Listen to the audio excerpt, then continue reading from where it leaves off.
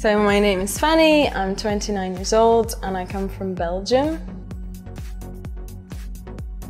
I love teaching because I like sharing, and because I like passing on my knowledge, and because I like teenagers, I guess, because I usually teach teenagers and I love interacting with them,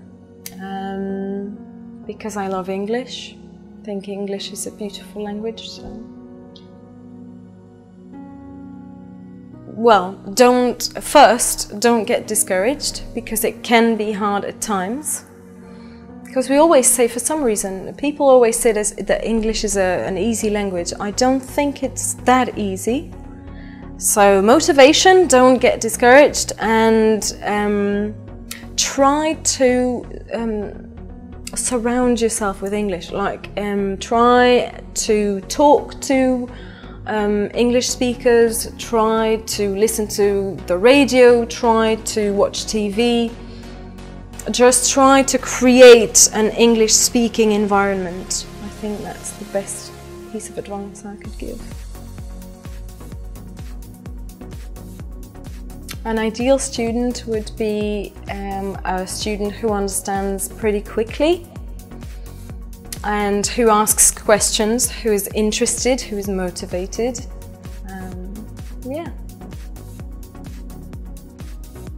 I've lived in Germany for a year when I was a student. I've lived and worked in Dublin, Ireland. I've been to the UK many times because my father's British.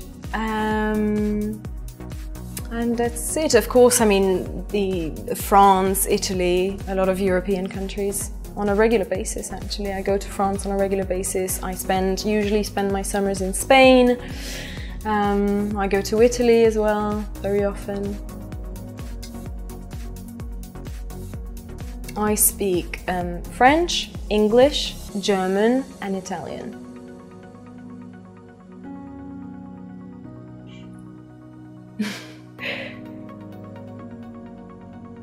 French.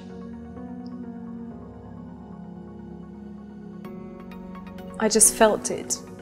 I don't know how else to explain it. I basically studied conference interpreting, so I was an interpreter. And I wasn't satisfied for some reason, and I really wanted to try teaching. I don't know why. It just, even when I was a child, like I used to play with a blackboard and, you know, pretend that I was a teacher. So I really wanted to try, so I did. And the first time I was in a classroom, I think it took me about 10 minutes to realize that that's what I wanted to do.